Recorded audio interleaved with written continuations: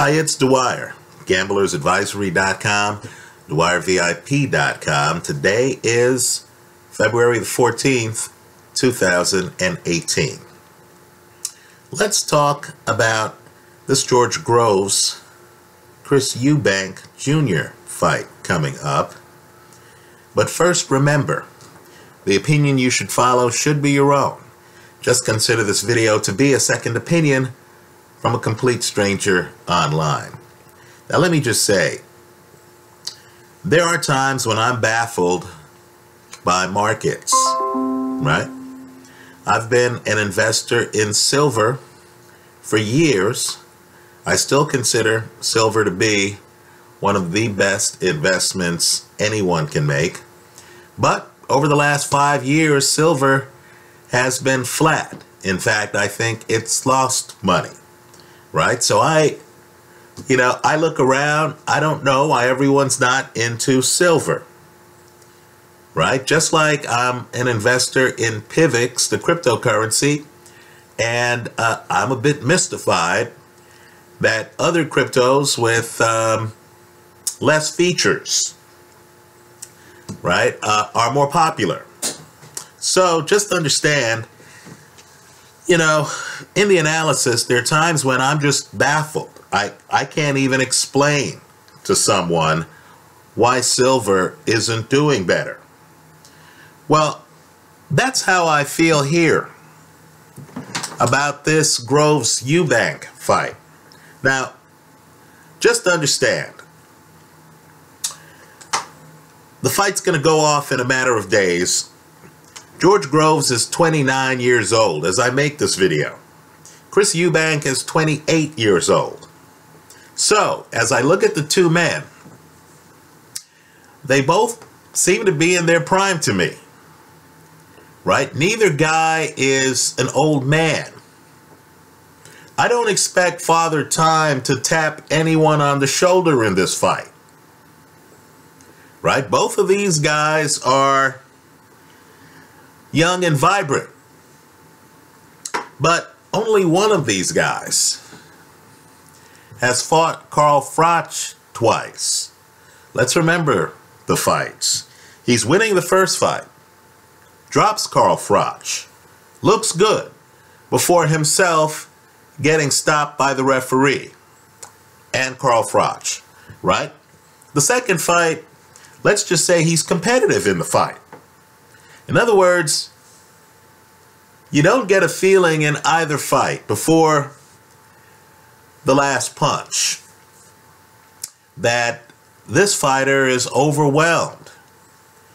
And this is against a Hall of Famer, right? Or future Hall of Famer. Only one of these guys has fought and has gone the distance with Badou Jack. Folks, that's hard to do. Many men haven't. James DeGale was, fortunate to survive that 12th round, wasn't he? Right? Badou Jack hits hard. Badou Jack is now at 175 pounds. In other words, Badou Jack was big for 168. Badou Jack is now at 175, and he's calling out Adonis Stevenson and big names. Right? Well, one of these guys has actually gone the distance with Badou Jack. Only one of these guys has beaten James DeGale twice. Let's remember, he beats DeGale as an amateur. Keep in mind, this guy fought as an amateur against elite competition. Then he beats James DeGale as a professional. Now, whoever you think won the fight, and it was close, right? At a minimum, the guy goes the distance with James DeGale. Now, let's be clear, too. When he fights Carl Froch, that fight's at 168 pounds. Right? Not 160. It's at 168 pounds. When he fights Badou Jack, that fight's at 168 pounds. When he fights James DeGale, the pro fight's at 168 pounds, right? Compared to his opponent here, George Groves has much more experience, especially against proven world-class competition, at 168 pounds than does Chris Eubank. Right? So, you can imagine my amazement that Eubank is the favorite in this fight. I don't get it. Right? That Eubank Billy Joe Saunders fight was at 160 pounds, wasn't it? That wasn't even at 168 pounds. Chris Eubank has less experience at 168 pounds, hasn't fought the caliber of fighter at 168 that Groves has fought. Right? Let me just repeat it. Groves has fought Carl Froch multiple times, Badu Jack, and James DeGale at 168 pounds, and has held his own in many of those fights. Right? Hasn't embarrassed himself.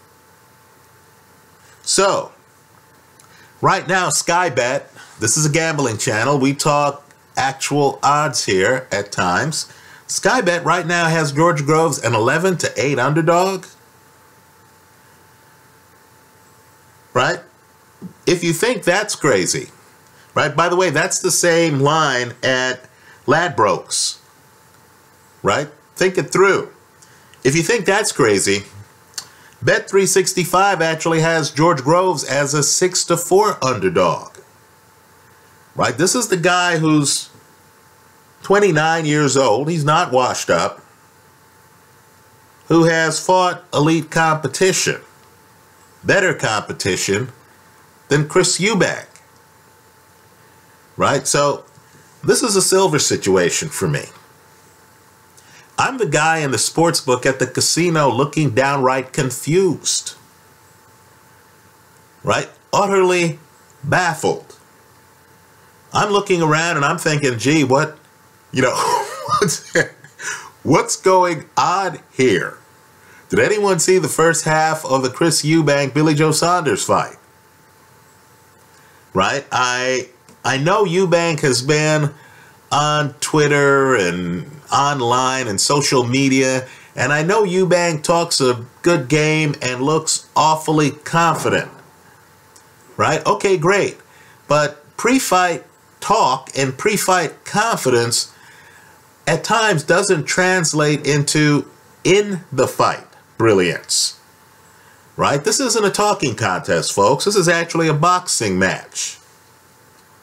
At these odds, if you feel the fight is evenly matched, understand when you go in the casino and they're telling you that we're going to give you a 6-4, right? In other words, bet 100, get back 150, right? Plus the return of your 100 on a side of the play. And you look at that fighter and you see that that fighter has actually fought the better competition, has actually been at 168 longer. Right? Is going to be fighting, both guys are fighting at home. There's no decided home field advantage.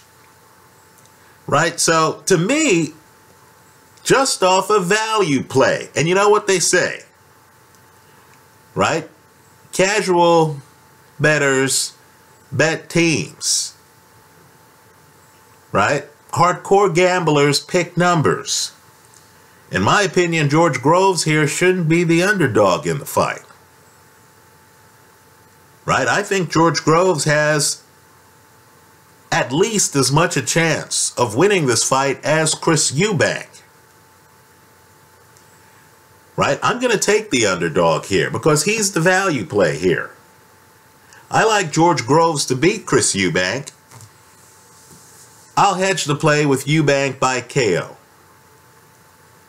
Right? If the casino allows it. If it doesn't allow me to take Chris Eubank by KO, then maybe, for the whole fight, then maybe what I'll do is pick a portion of the fight and take Chris Eubank by KO in some set of rounds. First half of the fight, maybe rounds 4 to 6 or something like that. Right? But make no mistake, This line's a mystery to me. I'm not even going to pretend here to understand it. Right? George Groves, a guy with more experience at 168 against elite competition, a guy who's been through hard times in boxing, right, is somehow an underdog to a guy who doesn't even have the level of experience at 168 that Groves has. All right, here again.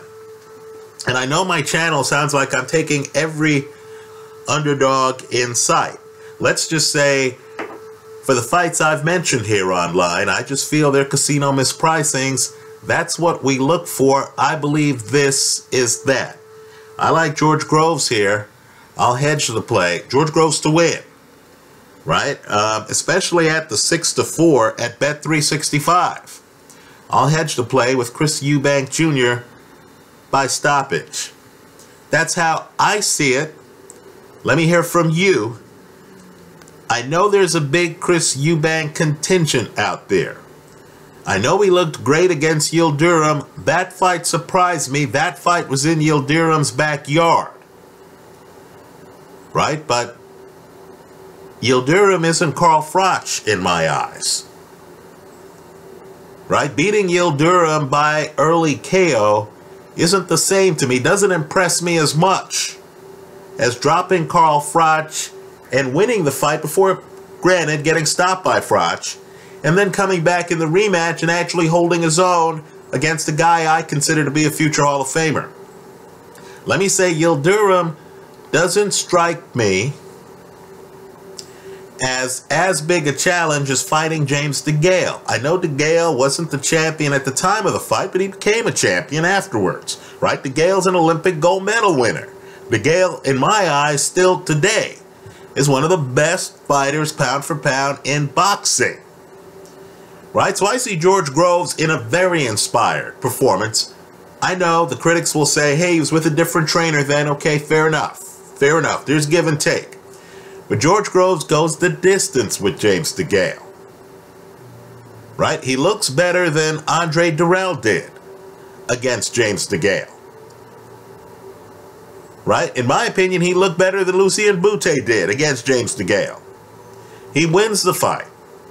Right? I consider that a more impressive win than any win Eubank has on his resume. And you mean to tell me, even though these guys are practically the same age, one's 29 and one's 28, Eubank somehow is favored in this fight? All right. I'll be the Huckleberry here. I like George Groves to win. I'll hedge the play with Eubank by KO.